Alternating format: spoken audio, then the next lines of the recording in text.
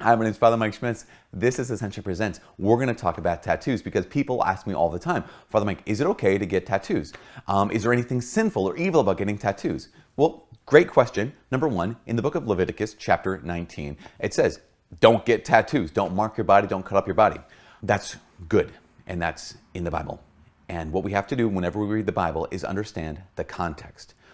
What the Bible is talking about when it prohibits tattoos is it's talking about a certain kind of marking on one's body that gives oneself an identity, typically in terms of tribal identity or in terms of dedicating one's body like for the dead or some other kind of like ritual in that sense.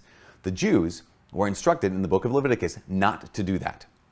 You don't have a tribal identity. Your identity is you're part of the people of God. You're not marking your bodies for the dead because your identity is found in God, who's the true and living God.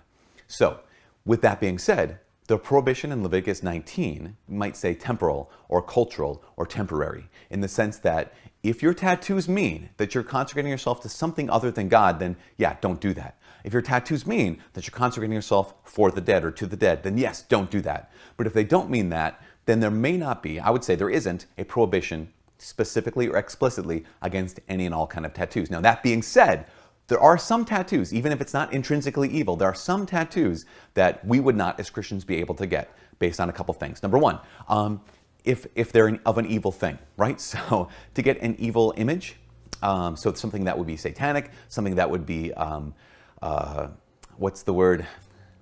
Lewd would be, lewd would be the right word. So crude, lewd or crude. Don't do that. Secondly, the where you get it is kind of important. Sometimes the where you get a tattoo is directly related to some kind of like, I'm trying to say something about a use or misuse of my sexuality. So that kind of tattoo would also probably be, don't do that kind of thing. So the kind of tattoo, the where you get the kind of tattoo. The third thing would be the amount, the number of tattoos. Now, what I mean by that is this. There are some people who they have tattoos all over the place simply because they like tattoos. And on a certain element, you'd say, okay, I mean, that's whatever. On another element, if you cared about the person, you might ask the question, hey, what's going on with all the tattoos? Because a person could find themselves seeking tattoos out of a sense of maybe self-loathing. Now, of course, I'm not saying that everyone who has a sleeve has that kind of thing, but it is a good question to ask. What am I saying when I mark up my body? That's the big question, as Catholics will ask. What am I saying if I feel compelled to mark up my body? Now, a lot of times people will say, well, I'm not saying anything. I'm trying to be unique. I'm trying to be distinctive. Or I like this image, or I like this saying. The thing I have tattooed on me is a cross, or the thing I have tattooed on me is a verse from Scripture. Like that, again, I'm not saying that's wrong. I'm just saying it's a great question to ask is, what am I seeking, or what am I trying to say with these tattoos? Just like I would say the same thing when it comes to like, hey, you're wearing that t-shirt. Like, what are you saying by wearing that t-shirt? Nothing necessarily wrong with a certain kind of dress or a certain kind of haircut. It's just the question is, what are you saying? What are you revealing about yourself? Particularly, what are you revealing as your deepest identity? Should I get a tattoo? That's the question. Should I get a tattoo? I remember someone asking, they wrote an article about this, and they said, you know, with our changing culture and our changing tastes, there's some important questions to ask before you get a tattoo, because that's kind of a permanent thing. And he asked the question, he said, okay, so you're talking to a random, 23-year-old or 20-year-old who wants to go out and get a tattoo, and said, okay, rewind your life by 10 years and ask yourself the question, 10 years ago, what would be the one tattoo that you would get 10 years ago? Now, 10 years later, would you still want that tattoo on your body permanently?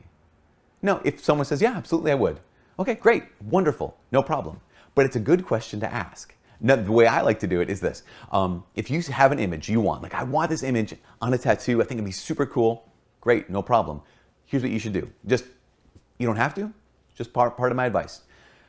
Get that exact image, the actual size. Get it silk screened on a t-shirt, or actually on 7 t-shirts, and wear that as an undershirt every single day. And if after a year of wearing that same image every single day, you want that tattooed on your body, then that is a good sign that that's going to be an image that lasts. If after a year you're like, oh man, I am bored of this image, then now you know, you just dodged a bullet and you don't have that permanently imprinted on your body. Now, I've always wanted to get tattoos. I, as of yet, have 0. And why? Because I know that I'm fickle. I want a cross. Well, what kind of cross? I don't know. I want a scripture verse. What kind of scripture verse? I want something to identify me as a soldier of Jesus. You know what will identify me as a soldier, as a son of God, as a Christian? Not a tattoo, but the way I live. The t-shirt we put on, the cross we put on our neck, or even the tattoo we print on our skin, it might just be too easy of an identifier. Even the ring we slip on our finger might be too easy of an identifier. The hard thing that identifies me as a son of God, or as a priest of God, or as a follower of Jesus is the way I live. That's hard to do, and it takes a daily decision. Tattoo is a one-time decision. I want to live my life like a Christian every single day. I want to live my life as a priest every single day. And that's why when I have this on my ring, I take it off at night and I put it on in the morning saying, today, once again, I want to live as a priest today and forever. My guess is, whatever you would get tattooed on your body, that's more a thing that you want to live than you just want to wear. But from all of us here at Ascension Presents, my name's Father Mike Schmitz. God bless. Thank you.